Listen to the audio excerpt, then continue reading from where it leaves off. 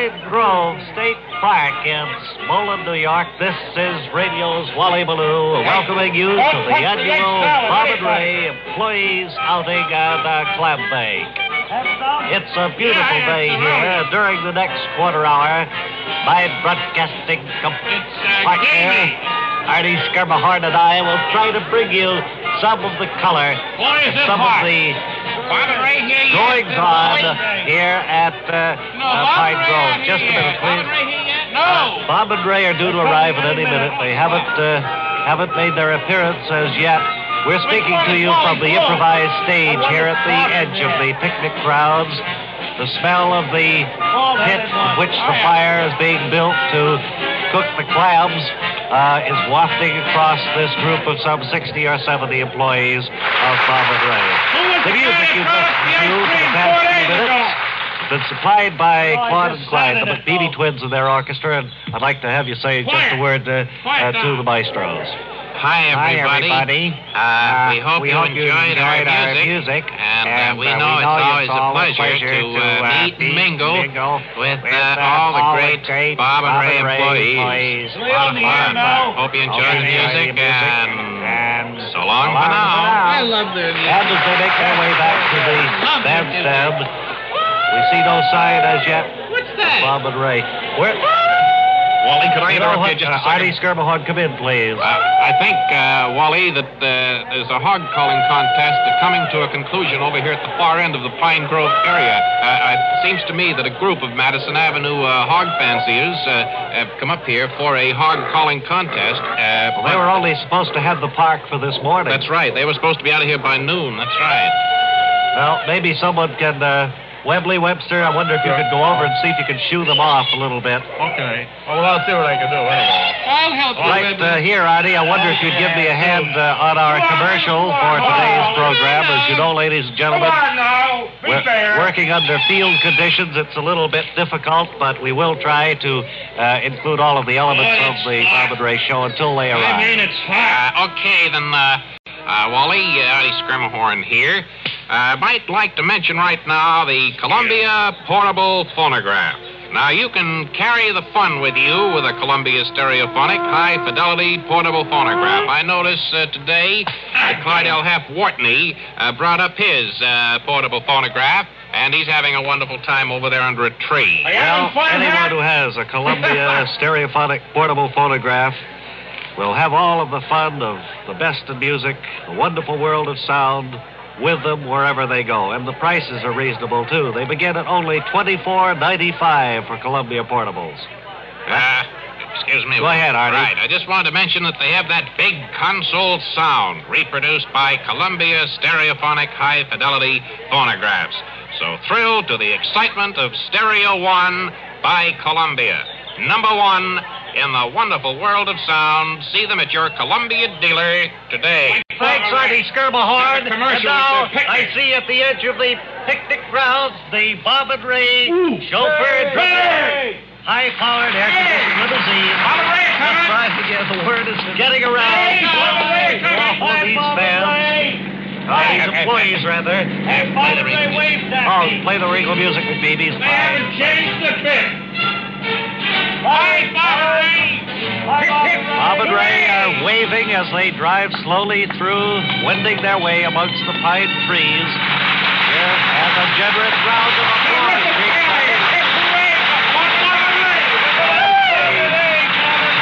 Pull up at the shady spot. The windows of the limousine are all closed tightly, I imagine, to keep in the air-conditioned comfort which they've driven up here in.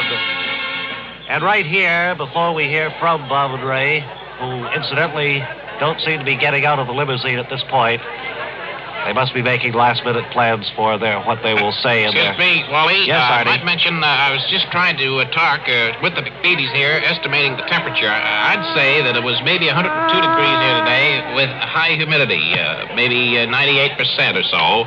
And I think that It's the reason Bob and Ray are not getting out of their black limousine is that it's an air-conditioned car. I think they're going to stay in there. They'll stay there for the whole show? I Is that believe so.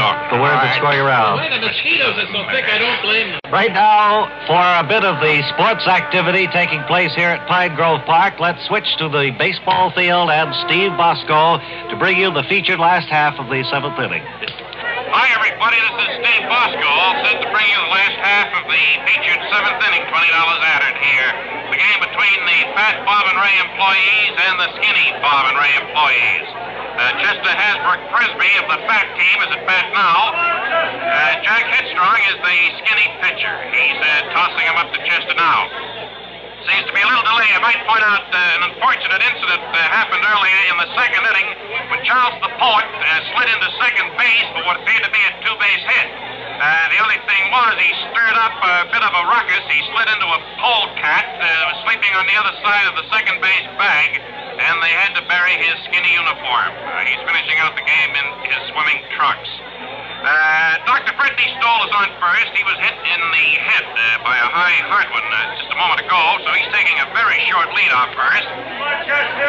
Chester Hasbrook Frisbee swinging his bat at the plate. Jack Headstrong winds up, and there's the pitch. The slow roller going down to second base, and this should be an easy double play ball. And Bob and Ray's team has just come from approximately the third base coach's line out over the pitcher's mound. I think they probably nicked Jack Headstrong and have gone off to a shady spot in deep right field. I think that probably will be the end of the ball game, the featured seventh. On this happy note, I suppose it's a happy note. Yes, Jack Headstrong is all right, and now they seem to be arguing down there that it was illegal that Bob and Ray drove across the field, but it is their picnic. On this note, then, this is Steve Bosco rounding third, being thrown out at home. Back here at the entertainment side of the park, this is Wally Ballou again, and we're about to see some of the first of the acts lined up for today's fun. First of all, I'm going to call on my broadcasting partner, Artie Skirmahorn, to help me describe the Cabot brother and their flamenco dance. Artie? Well, it was billed as the Cabot Brothers. That's what I thought. Fortunately, Bruce tripped and sprained his ankle in rehearsal, so it will be just Lenny, a Cabot brother. Just one, there he goes. He's on the stage now. Never seen him perform in quite this fashion before.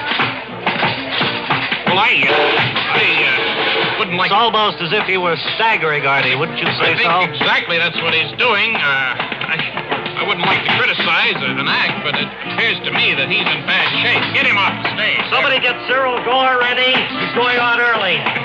Get that Cabot brother off before he hurts himself. The Cabot brother flamenco dance act has not gone over too Pour well. some water on him. He'll be all right. But they're pouring water on him now. Coming up the steps to the stage now is one of the acts flown here from England. Go right on out, Cyril. Well, you need something to pep up the audience. Great little talent, great little performer, Cyril Gore, flautist. And what are you going to give the folks, Cyril? It's too late. He's on the stage Oh, now. he's going into his number right. There he goes.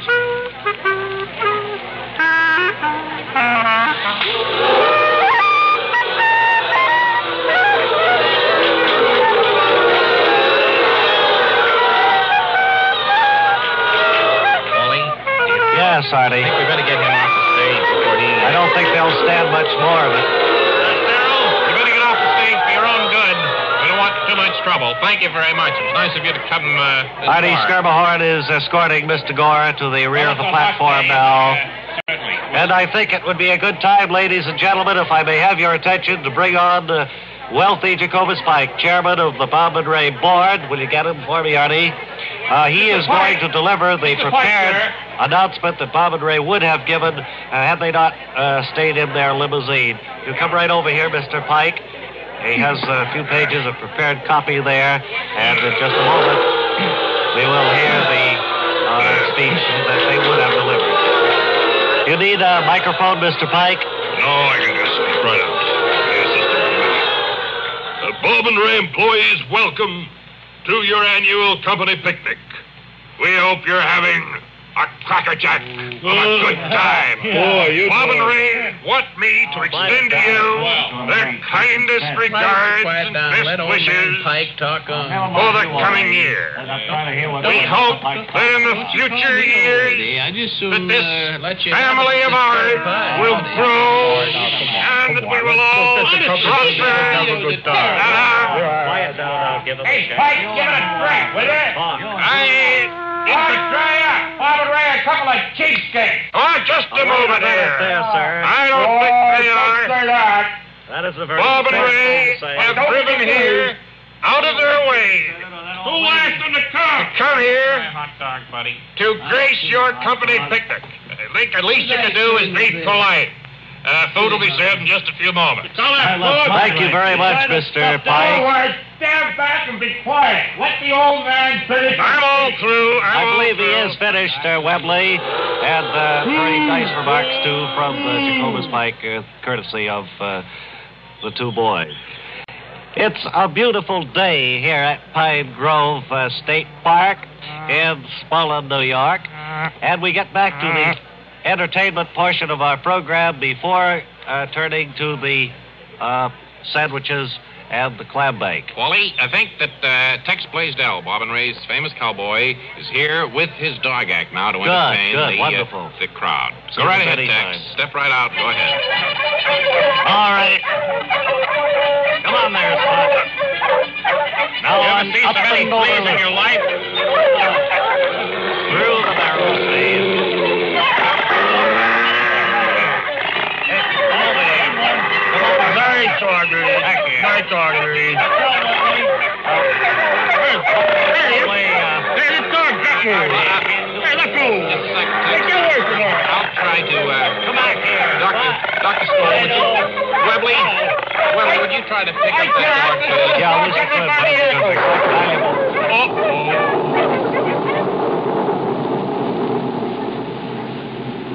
There's a crack of thunder, Wally, to be followed by rain. Yes, it's...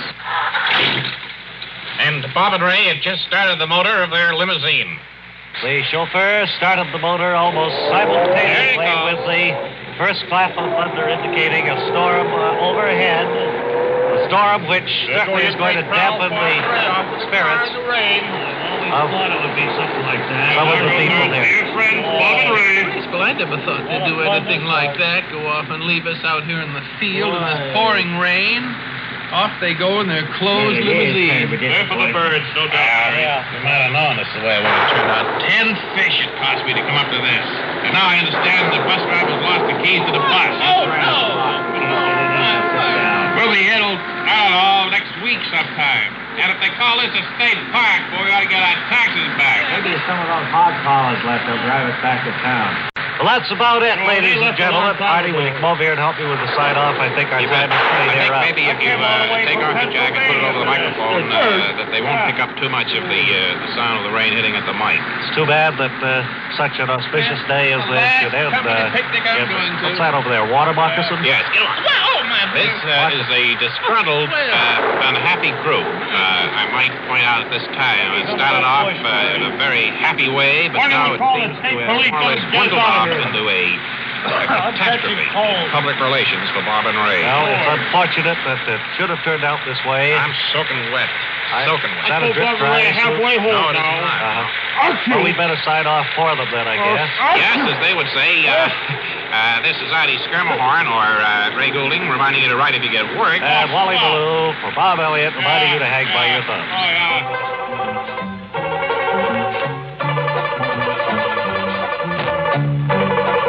This is the CBS Radio Network. Larry, what's all this stuff you've dumped on the desk here? Well, I don't think I What is dumped it? it. I put it down in orderly procedure and form because it has to be used in an orderly way. How do you mean? Bob, these are the parts of a new game that was sent down by the McTavish Game Company, and they wanted us to give it a mention. Well, they're wonderful game makers, certainly, the McTavish folks. Yes. We have introduced other games in the past years. I remember one called Duplication. Yes, you kind of swept the country there. That's right. About 1952, I think yes, you did that. It did. What is this one called? This one is called Have a Fun. Have a Fun. Mm-hmm. Now, here, you use here... Can we play it here, or is it going to take too long? Because we have a lot to do. Well, I think maybe it would be nice if... one round, maybe? Yeah, we played for a little while. Mm-hmm. And then I think that's the best way to learn any game. Could I play, too, Barry? Sure. Any Wally. number can play. From 2 up to, I don't know, as many as you could get around the table. What would be the simplest way? Have 4 of us play? Ray and me? Play. No, don't get Ray, and he always cries if games. he loses. He's good at games. No, though. he cries. All so right. let's not use him. You and... Me. Who are you, Wally? Yes. How about me? Webley Webster? Sure. No, you're not stupid, but you can No, don't play. say that, Webb. You're not. Okay, well, I always say that anyway. Well, you don't need to. Well, it's safer. Well, we know. People don't ask me for make any decisions when I come right out and tell them I'm stupid. All right, will you sit there at that side of the card table? Okay. And, I'll All sit right, here. now you use a regular, I'll sit here. ordinary deck of cards, except Yeah. you use all the jokers. You just use the jokers? Use them all, plus the other cards. Oh, I see. So Okay. you use them all. Okay. And then you Who use deals? dice. Shall I? Oh, all The right. second we get these. All right, now deal, Bob. You deal and All deal right. 3 cards to each 3 cards each to each. of the All right. players. There's 3 for you. No, not that way. Not that way. No, around. One, Around, 2, okay. around. That's right. Don't give them 3 like that because All it's right. so easy to. All right, we've all got 3 now. All right, now take these. I've got 4. Your fingers are sticky. Bob. Well, hold. All right. I'll close my eyes and take one. There, I'll Okay. put that back in the deck. All All right, now do we all have 3? I do, yes. I do. I do. 1, 2, 3. And I have 3. All right, now, Wally, you take the dice and roll it. Okay. Roll them. All right. Right out this way? Mhm. Out of this piece of velvet, huh? Right there. Yes. Right, okay. All right. What's that? That's 6. 6. All right. Now, does anyone have a 6 of clubs? No, I've got 2 jokers. I have. Well, now you fish in the deck. Fish until you get a 9. What do you mean, just keep going through the... Yes, and you have to keep all those cards. What's the jar of peanut butter for? That's part of the game, I think. Yes, Is it? that comes later. All right, now spin the roulette wheel, Webley. Go ahead. Give it a good spin, Webb. All right. Go ahead.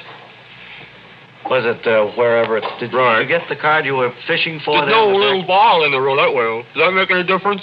No, Well, that's the way it's supposed to be. that's She right. told me that. No, but you're supposed to have put the 6 you had in there before you spun the What, in the roulette roulette wheel. It went on the Now floor. all I need is a small comb. Anyone have a small comb? I've got one here. Thank you. I want to comb my hair. Oh, I thought that was part Well, of the how game. could you use a small comb No, in that's a game? silly, Honestly, Wally. You wouldn't use that in a game. All right, now, who plays next? I think it's me, isn't it? No, Well, it's my turn. Clockwise, it would be Now I Mary. take the putty knife Yeah. and I dip it into the peanut butter jar Mm-hmm. and I hold back the edge of the putty knife and aim it towards the ceiling. All right. Now, Sit back. Good shot. Well, wait. Line it down on me. Fell off. all right, Webley, you won because he had the 6 right. He got the peanut butter, Yes. and he spun the roulette wheel. Right. I don't know much more. I don't think we're playing it right. Well, yeah, maybe you need to read the rules over I think a little I'd better. bit. It Well, seems like it's kind of I'm non-competitive. sorry, but here. anyway, it's a nice game, and the kids will love it. And it's called Have a Fun, made by the McTavish folks. Always can be counted upon for good games. Thanks for showing it to us. Entirely welcome.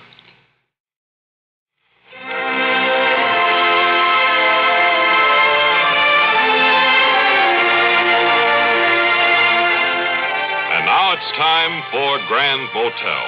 A speck of a place, a heck of a place. Owned and operated by Leonard Humphrey, with an assist from his daughter, Naomi. So let's get out to Hadleyville on Route 14. Naomi, business is the worst it's ever been at Grand Motel. It's so bad, I don't want you to see the books I keep on business. I want to protect you from the bad news. Dad, I know, Naomi. You're going to ask me to let you see the books. Well, I won't do it because... Dad, I keep the books. I make all the entries. I'm sorry, Naomi. I wish I'd known. Naomi, what's the trouble? Grand Motel has 7 spick and span cabins. Why can't we fill them? Dad, it's the service. Well, the service is real good here. Switchboard is open for at least an hour a day.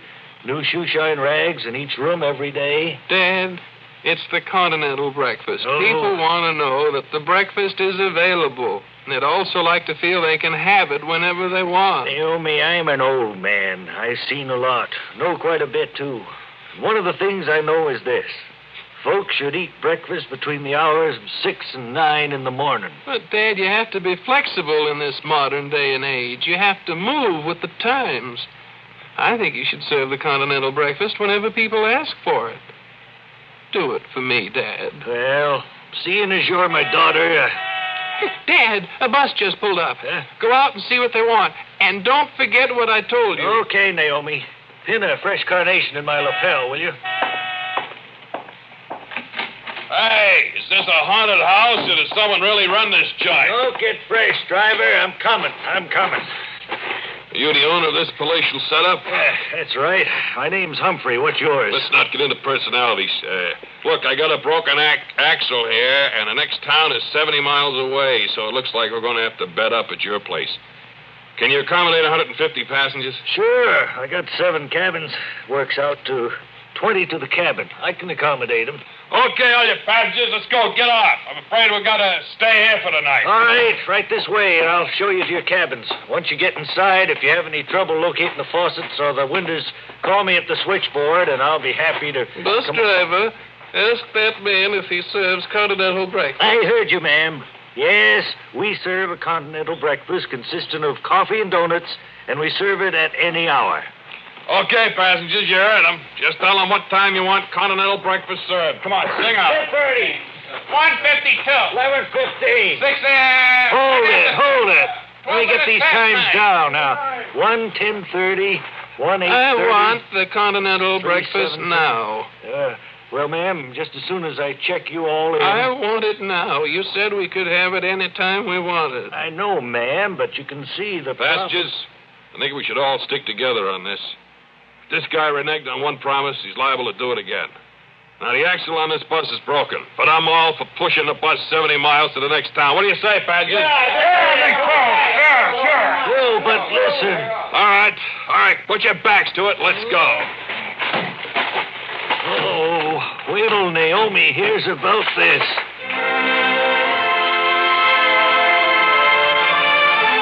And so a few more people are lost to the delights of Leonard Humphrey's establishment.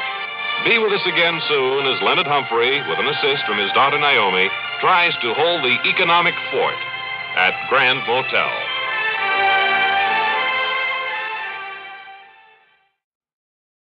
Okay, Maxie, get this and get it straight.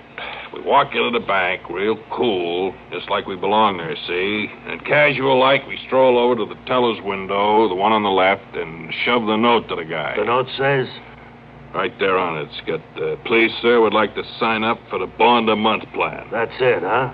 The rest is gravy. They put those great U.S. savings bonds aside for as regular as clockwork. In about 9 years, we'll blow town, take a trip to Acapulco.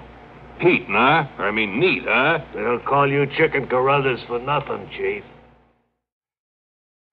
We had such wonderful reaction to Wallace's singing. You remember Wallace is our small assistant, that we have rehired him and dispatched him by a jet aircraft to the West Coast. You remember yesterday we gave Arthur Schrank 2 tickets to the West Coast? Well, the other one, or half of it, was used by Wallace. And Arthur Schrank was fit to be tied because he had hoped to take Mrs. Arthur Schrank, so that all went up the, they say, up the flue, I think. They're out there now, and it's our very great pleasure to call Arthur in for a report on the first appearance of the Bob and Ray Trophy train for the year 1959. Bob. So if you're listening, Arthur, and if all of our communication things are working, come in, please. Arthur Schrank, ladies and gentlemen, speaking from the rear platform of the... Hi, am I on? Hi, everybody. This is Arthur Schrank speaking from the rear platform of the Bob and Ray Trophy train that has just pulled into a siding here in San Diego, California. Standing beside me is Mr. Jack Kiner of KFMB, Bob and Ray's CBS voice here in San Diego. And I might point out that all the folks who have gone through the train Hello, everybody. Arthur Schrank. Everyone seems to like the trophy train and the little bit of Bob and Ray memorabilia that they see in there. I wonder if I might turn the microphone over now to Mr. Kiner of KFMB and Jack Buddy. I wonder if you could ask some of the folks what they think about it. I'd be very happy to, Arthur. And first of all, I'd like to thank your employers, Bob and Ray, for selecting KFMB as the kickoff point for the trophy train this year. Everyone seems to be particularly pleased with what they've seen as they walk through here for 25 cents. I was speaking with a Mr. Nestor just a minute ago, and he said he would be glad to talk on the radio. Mr. Nestor, what impressed you most about the trophy train? Well, I was quite impressed, Mr. Kiner, with the pictures or duplicates of the Bob and Ray High School diploma. I was quite taken with that. Uh-huh. And I have purchased here at the far end of the train for $1.25, a glossy photo of young Bob and Ray. It's very nice. It certainly looks different than they do now. I tell you, though, I might have one criticism. Yes. Between the buying of these little tokens and the hot dog, frankfurters, and rolls and all, I think expecting a person to spend the large part of a $10 bill when they come aboard the trophy train. So you've separated yourself from nearly $10. Well, $8.90. So if a fellow brings along a girlfriend or a child, it's going to run him almost $20. Run into money. I'm sure that's what Bob and Ray figured. I've had quite a few people comment on the display featuring Ray's nose clip that he used when he first took swimming lessons back when he was a boy. People have looked at that and liked it. Arthur, I think that's the picture here then, and I understand you're about ready to pull out of the station. That's right. And Bob and Ray, Wallace looks swell. He's standing on the rear platform now. We're about to say goodbye to San Diego. Goodbye, Arthur Schrank. So long, everybody. Trophy train. Take a Wallace. Goodbye, goodbye. I wish you all a last goodbye. Goodbye, goodbye. I wish you all a last goodbye. Bye, Bob and Ray. Bye. Goodbye, San Diego. Goodbye, San Diego. Take it away, Bob and Ray. Thank you, Arthur Schrank, and real thrilling news you had to report today, and our thanks to Jack Kiner out there and KFMB for the warm reception you were given. I think this is going to go over much better than Dave did. And I'll bet you that Wallace's morale has gone up 1,001%. You could tell by the timbre of his voice. What has? Wallace's morale. Oh, yeah. Oh, really gone sky high. He's singing. He's doing what he always wanted to do. Well, more power to him, and we'll be calling in the trophy train at its next stop later this week.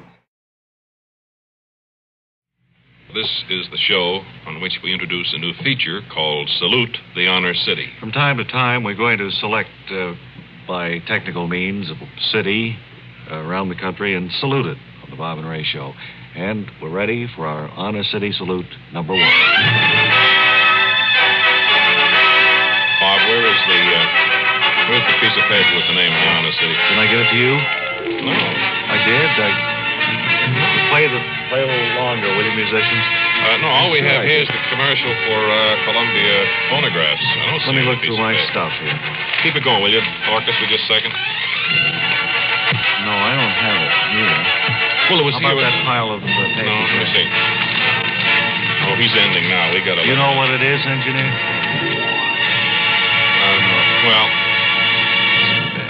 We lost the name of the city.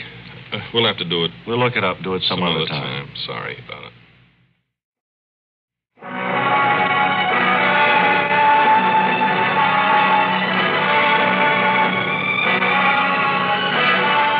Now it's time for Ace Willoughby, International Detective.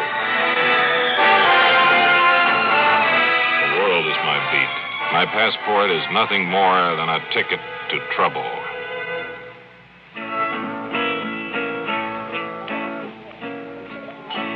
Senor Willoughby, good to see you again. What brings you down here? Well, Captain Otero, my client, in a certain matter is a Mr. L. Mr. L, but I thought he... I know. So did everybody. But, Tara, would it surprise you to know that I have Mr. L's key? The key? Surprises you, doesn't it? Well, it's this way. The key means a lot to a great many people. Mr. L wants to know who they are. But how will you find them, Willoughby? Terrell, I'm not going to find them. They're going to find me. I've already started things. I'm registered at the Panama Hotel as Ace Willoughby, care of Mr. L, keeper of the key. I think the hotel clerk noticed it, too. Willoughby, a word of caution. There are many who seek the key. Be careful. Relax, Carlos. I can take care of myself. If anything comes up, I'm headed back to the hotel. And Carlos, you ought to take care of the flies around here.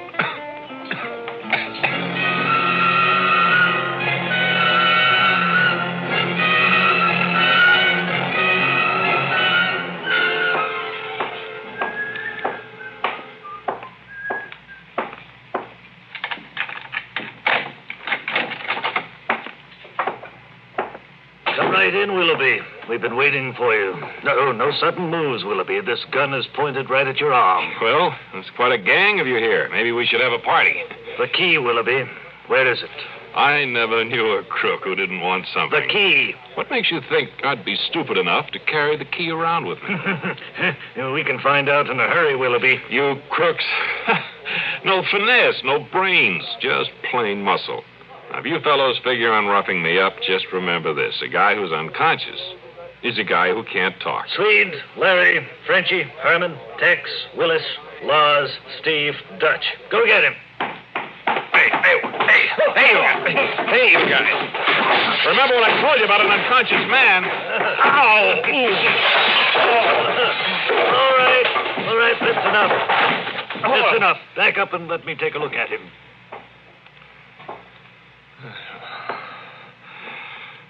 Hey, he looks unconscious to me. He is.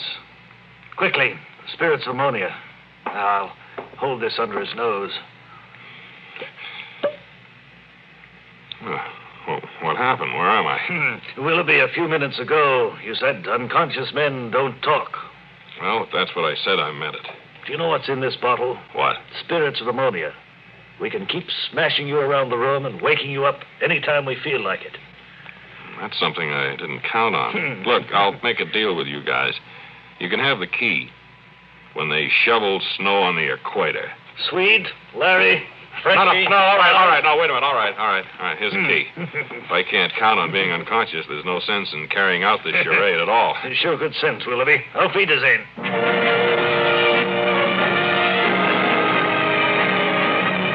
You know, a wise person in Spain once taught me that a man who overeats is a man who's had enough. Adios.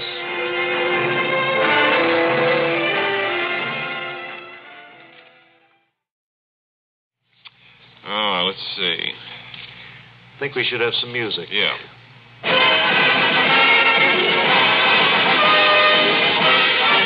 And from coast to coast, now's the season the air's filled with all the action and thrills of that annual razzle-dazzle powerhouse pigskin parade. True, and there's many a TD being racked up each weekend as the big squads clash in colorful gridiron set tours. Say, if you'd like to keep in the know when it comes to the plays and the players, the scores and the stories, if you'd like to meet some of the men behind those thrilling... What's that say? Pig irons. It's written by a girl. Who wrote this? Pigskin plays down there on the gridskin. Oh, no, it was a joke, and I didn't see it. Listen each Monday through Saturday night to CBS Radio's Sports Time with Frank Gifford. Want to read the whole thing so we can get the full meaning of it and the humor in it? Hey, if you'd like to meet some of the men behind those thrilling pig iron plays down there on the gridskin, listen each Monday through Saturday night to CBS Radio's Sports Time with Frank Gifford. All you sports fans there in Sportsland, sports spotter Frank Gifford pounds the sports time beat with sports scores, sports stories, and sportsmen for you right here on CBS Radio, Old Sports. Whatever happened to Mumbly Peg? And with us here right now is one of your old friends, we like to think, and we know one of ours, Barry Campbell, star of stage, screen, movies, television, radio, the orchestra world. Barry, I wonder if you'd sit in here with us a little bit, and we kind of Gotta cut up a few, whatever it is we cut up. All right, Bob. First of all, it's great to be back here with you, and I always consider this my second home. Whenever I'm in New York, it's a must for me to come up and to say hello to both you fellows. Where were you born, Barry? Actually, I don't think I've ever asked you that question. I don't think you ever have either. I was born in Terre Haute. An Indiana boy, huh? That's right. It's especially good that you came up here today because I know you had a rather trying evening last night, with the opening of the new show, The Big Conga. Some of you may have already read the reviews of it. Suffice to say, they just weren't good. And we thought maybe we'd get the story to you. Very kind, Bob. Well, I was being probably exaggerating when I said they weren't good. The biggest turkey that I've ever been associated with. That kind of adds to your string. You've had a string of bad luck. Bob, I've been in, it's been, I think, 12 flops in a row, and it's beginning to undermine my faith in myself. And when a person starts to lose his faith in himself, he's losing a very important part of keeping his mind in one shape. Well, let's not go into that drivel now. The thing we want to find out about drivel. I'm afraid I'm going bananas as a result of all these flops. And I've read these reviews. Can we concentrate on the one last night? I read them over and over and over, and I talk to myself about it, and then finally I'm convinced that I should go back to the theater, and then it's the same old trauma. Well, Ray and I have been tempted to suggest at various times that maybe you should look into some other line of work. But anyway, The Big Conga last night opened here on Broadway. It was a musical, I understand. I'm sorry. Well, it was supposed to be a musical, Bob, and it was, but I don't know. You see, the same old problem. I didn't like the lead opposite me. You didn't like the leading lady, Barry Campbell? Oh, no. She's awfully difficult to work with, and she invented the ego, I think. And all during our well, you've been teamed up with her before in her summer stock, I know. 3 times. 3 times. And it's always been disastrous. I don't know what to say. Well, now, you have a tape, I understand, a recording of big number there last night. You can use it. I didn't bring it over. It was sent over by the leading lady. I don't know whether she's trying to make you look foolish or... Well, of course she is. She's trying to show me up as being, a no talent. What is it anyway? Do you have any idea? Well, it's the scene where you were to do the big number, Let's Conga Up a Storm, Everybody. Yeah. I think was the title. Well, we're down in our, what we call our playroom, rumpus room, and there's a party going on. There's a party, all our friends, and this was going to be your first singing role, I understand. That's right, and the cue was I go over to my leading lady, you should excuse the expression, and say, dear, let's conjure up a storm, everybody, which meant everybody in the rumpus room should get up and conjure along. Mm-hmm. That's where the tape begins, I think, and then you were to sing, right? Yeah. Well, what happened? I just couldn't get going on it. Well, go ahead, play the tape. Let's play the tape, Joe Alonzo, and here is a preview of, or an afterthought of a Broadway show. Dear, let's conjure up a storm. Everybody.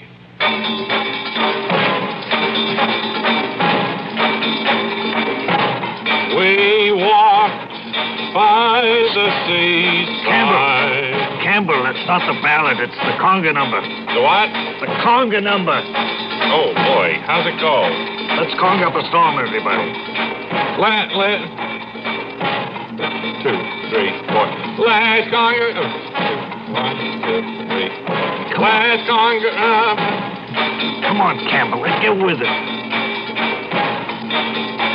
Don't just stand there. If you'd be quiet, maybe I could sing it. Let's conjure up. Better roll down the curtain now. Curtain down, Joe.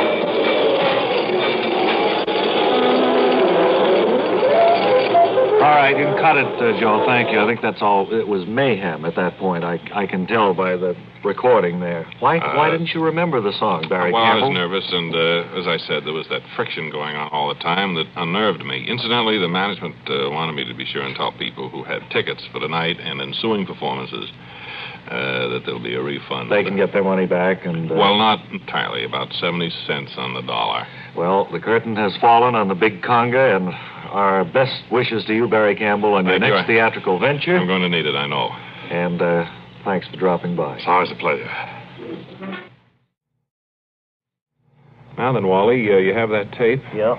All right, why don't you give it to Mr. Alonzo? Well, wake him up. Wake up, Mr. Alonzo. Joe Alonzo. Good boy. All right. You want to play the tape now? We're going to play the Wally Ballou tape, the one that he made when he visited the laboratory of Matthew E. Pulsifer. Okay, let it roll. Peeking from the laboratory of Dr. Matthew E. Pulsifer, and about set for our first look at Dr. Pulsifer's invention, the fact datatron. Doctor, I wonder if you could give us a little background material on the machine that we're going to see demonstrated very presently here. Yes, well, first of all, I want to welcome you here to the laboratory, Mr. Ballou. This is a computer machine that I have been working on for 11, 12 years. That was after you gave up brain surgery, was it? Oh, yes, many years after that.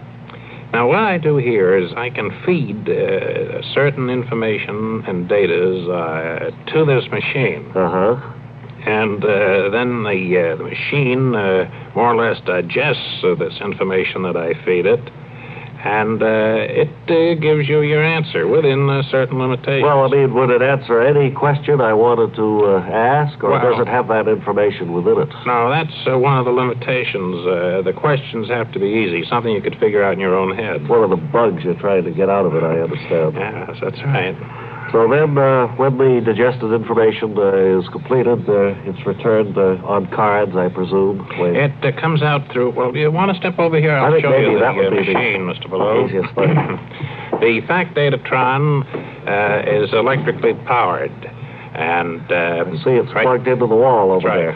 Right down here is where the answer will come out. In here is where I feed the information, the data I was speaking about. Well, do you do that before or after the question is asked? You do it before. Before. And then well, you want to feed some information into it, and then I'll ask a question. All right, well, let me open the door, and I'll feed it the information. Mr. Pulsifer is shoveling mounds of information into the machine, and I hear an electric current going on. Something is working in there. Well, it's beginning to digest all that information, those 2 or 3 shovelfuls that I just put in there. Uh-huh. That should be enough to answer. Mm-hmm. Simple question. That's working in good shape. All right. Now, here's the question I'd like to ask the machine. Is it all ready? I think so, yes. The lights are on, so you ask it any question. Right. If a person was born November 1st, 1955, say, how old would he be on November 1st, 1965? Let's see, it'd be 10 years old, I suppose. Well, we'll see what the machine says. Well, it's 55 to 65. What's that mean? There's a card coming out of the side of the machine. It said 11, question mark. Well, the answer is 10, I'm sure of that. Well, I'm going to put some more information in there anyway. Maybe it didn't have enough facts to go on. That's the reason. Yeah. I'll put plenty of information in this time, and then you can ask it a question. That's very good. That's easy for it, too. It seemed like an easy question. Yes, that's a nice, easy question. All right, now... You want me to change it? No. Well, yes. Kind of all very... right. Let me wait a second. Let it digest this information, please. All right, now. Is it ready now? Yes, it's ready to go. Now, all right, here's a simple one. How old am I this year? Now, let's see what the machine says.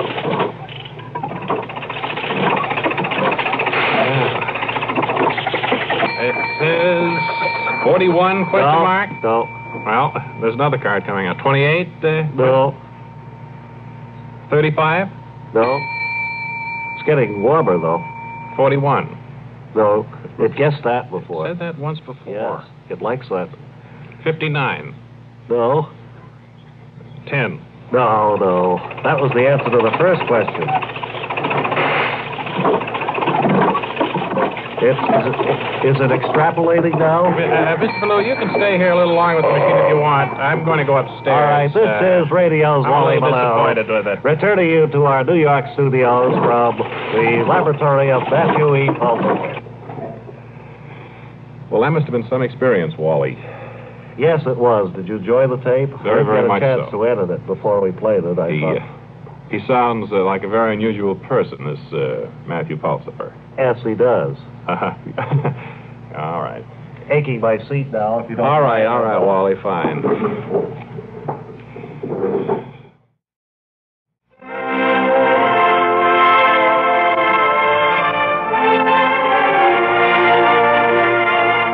And once again, Grand Motel. A speck of a place, a heck of a place, owned and run by Leonard Humphrey.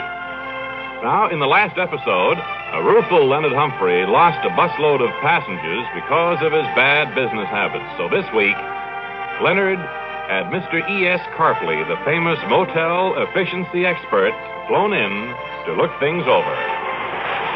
And that's it, Mr. Carpley. I was getting ready to check in 150 bus passengers when this lady asked for her continental breakfast on the spot.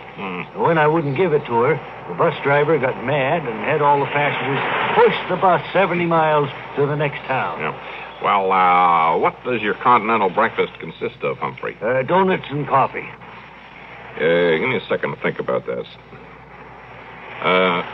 Humphrey, how's the coffee served, in a container or a cup? I serve the coffee in a container, Mr. Carpley.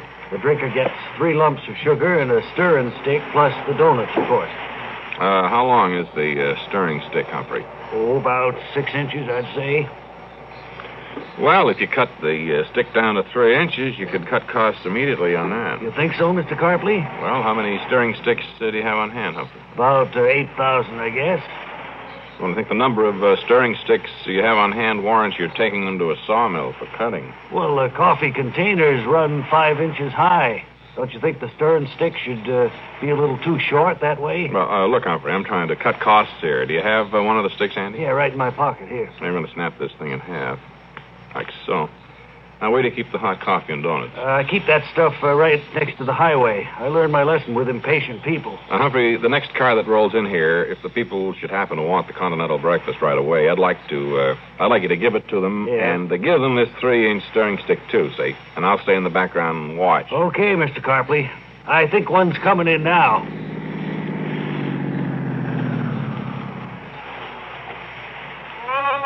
Say, do you know where the Best View Motel is, mister? I sure do, ma'am. It's about 3 miles up the road, but I think I ought to tell you that they don't serve no continental breakfast. Well, do you serve continental breakfast here? Yes, ma'am. We serve a continental breakfast consisting of donuts and coffee at the Grand Motel. Care for some? Well, it's 9 p.m., but you're so hospitable, I think I will have some. All right, here she is, piping hot coffee. All I got to do is pour it in the container. It looks good. How many sugars, ma'am? 2 sugars. Right. Here she is, all ready to drink. And here's the donuts. Thank you. Now, do you have something I can use to stir the sugar in the coffee? Certainly, ma'am. Take this stirring stick here. Well, it looks a little short. I'm sure it'll do the job, lady. You go ahead and stir. All right. Ow! My fingers went in the hot coffee. Mercy, it hurts. If I didn't have to be in Arizona by Thursday, I'd stay and sue you. Goodbye. Hey, Carpley, did you hear that? Yeah, now, Humphrey, if we cut down the containers an inch... Get out of here, Carpley. All right, sir. And don't come back. I'm sending a bill, though. Wait till my daughter Naomi gets back from town and hears about this.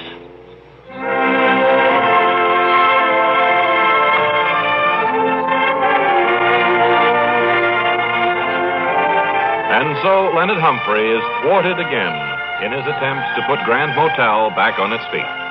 Be with us again soon as he mulls over the idea of renovation.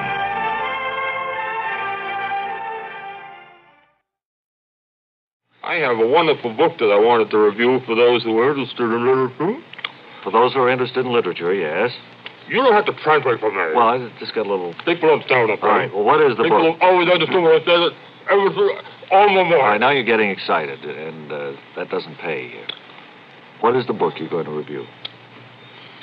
I am going to review A Treasury of Great American Speeches. Is that a new publication? I'm not familiar with it. Yes, it is. Brand new, just out. All right, a treasury of great American $5.95. speeches. $5.95. And it's great speeches. And the wealthy Webster players are downstairs in the studio all set to reenact one of the best speeches in the whole book.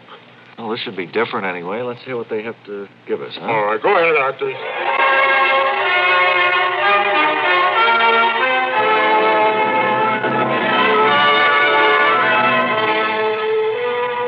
Matey, Aye, sir. the ocean looked mighty blue today. And calm, too, if I may say so, sir. Why, you... Oh, begging your pardon, Captain. You call that a calm sea, mate?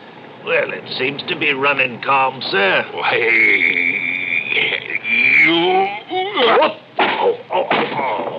Oh, did you hit the deck, matey lad? I did, sir. Here, let me help you up. Oh, thank you, Captain. Now then, mate, we've been to sea almost 11 days now. Where be we heading? Point out here on the good chart. I think it's time you opened the sealed orders, sir. None of us know where we'd be heading for. Why, you...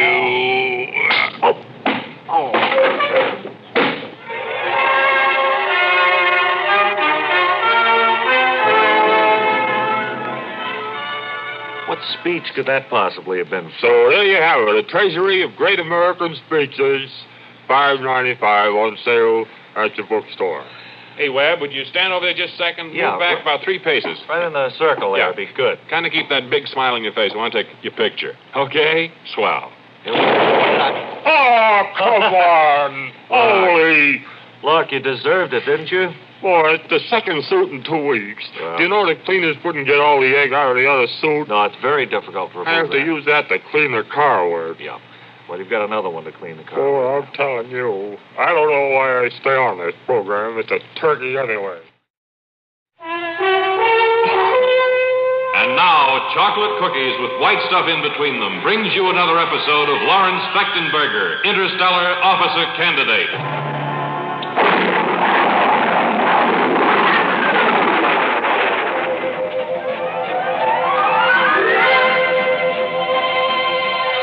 It's late evening in the cell occupied by Lawrence Fechtenberger and his companion Mug Mellish at the Interstellar Space Academy Hospital. Convinced that they will never be released until they can prove they saw little people on the planet Polaris, Lawrence and Mug have planned to make an escape. As we join them, we hear... All right, now, Mellish. Yeah. We need your full cooperation this time. Well, I'll If you're going to do any sneering, wait until we get out of this place. Okay, Fechtenberger, hold up on the sneering. Here's the plan now. Yeah. Jet Ordway. She's She's your girlfriend, isn't it, Fechtenberger? She's my betrothed. She is waiting out by the pad. Yeah? And she has... Wait. I think I hear a guard walking down the hall. 1 o'clock and all is well. Still sneering at 1 a.m., Mellish. Oh, boy. I'm sneering in my sleep, guard. Come over here, will you, guard? Plan goes into effect now. Yes? What did you want? Why don't you go to sleep, Fechtenberger? It's that cell across the hall, guard. Turn around. Oh? Okay. I got the keys, Lawrence. Okay. Open the place. Right. Get out. Boy, that worked neat. Nobody else woke up either. Come on, let's go. Let's go. Let's hurry up.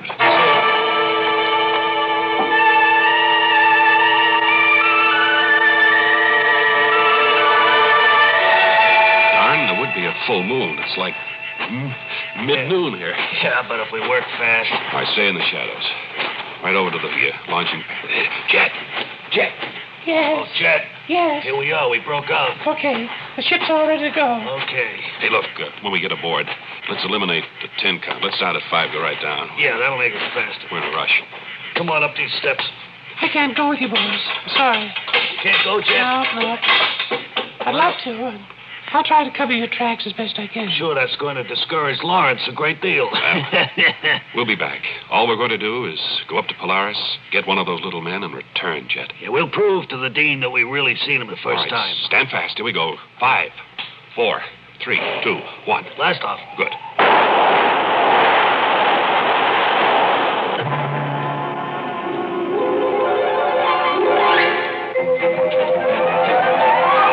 And so, in an effort to prove that they really had seen people on the planet Polaris, Lawrence and Mugg make away with one of the Space Academy's rocket ships and head again for Polaris. Be sure and join us in our next episode when we'll hear Lawrence say, Hey, look at the back of the moon. It's not so good, huh? in the next exciting episode of Lawrence Fechtenberger, Interstellar Officer Candidate.